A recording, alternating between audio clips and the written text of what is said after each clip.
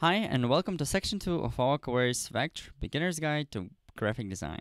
In this video, we'll show you how to get started with Vectr quickly, downloading the web to your desktop, and creating a free Vectr account.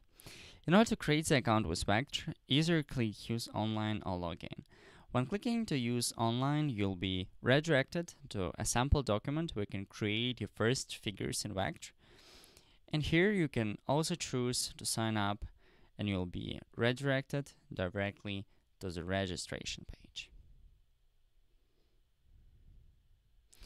When registering with Vectr, you only need to create your username, let's say a new user, your email,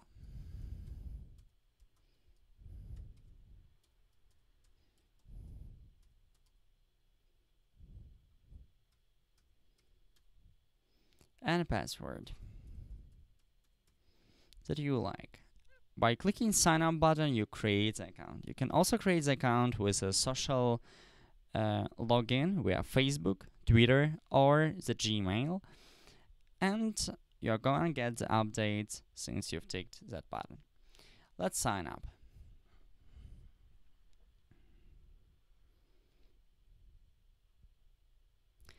Signing up with Vectr creates your personal account and a dashboard in a matter of seconds.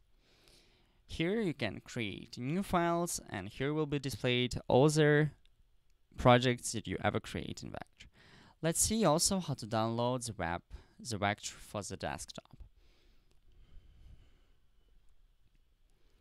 For that, simply click the download button here and choose the platforms that you are using: Mac, Windows, Linux, or Chromebook. By clicking the download button, you will receive the installation file.